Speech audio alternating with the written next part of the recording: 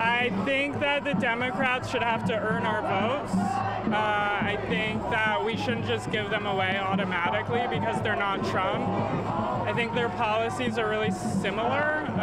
I'm here hoping that they'll sign an arms embargo to Israel.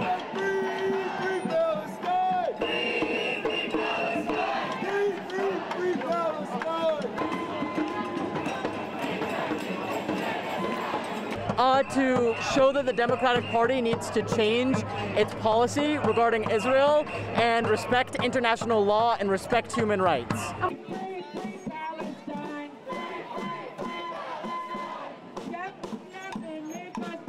10 months of genocide is 10 months too long. It's a bitter shame that we consider ourselves the nation of, freedom of the world and the liberators of the world when we're the ones supporting this genocide. It's so sad.